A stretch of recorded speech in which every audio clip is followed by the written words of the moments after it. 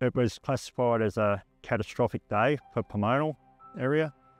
We actually had some drizzle rain in the morning, and we thought, oh yeah, well, this isn't going to be too bad a day. And then as the storm progressed through, and then the heat and the wind picked up,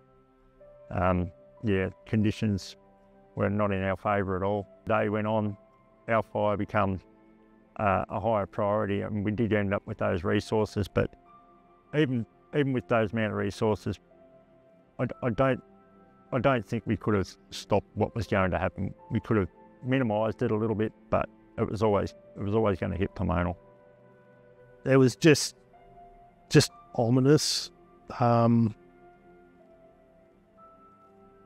was just everything was burning. Like, there just really wasn't anything that wasn't capable of burning, you know? I mean, there was the bitumen on the road in certain really hot spots was just burning and melting.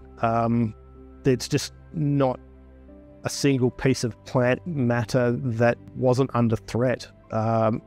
You just really understand that in that situation, just absolutely everything can burn. My wife and I did talk briefly about the fact that, you know, that they would be going to stall if there was a chance that they couldn't get home for one reason or another. If you think you can stay and save your house, you're just gambling, right? Even if you've got sprinklers, even if you've got good hoses and you've got fire pumps, and you know you've got everything that you think you can do to stay, you are actually still going to be rolling the dice.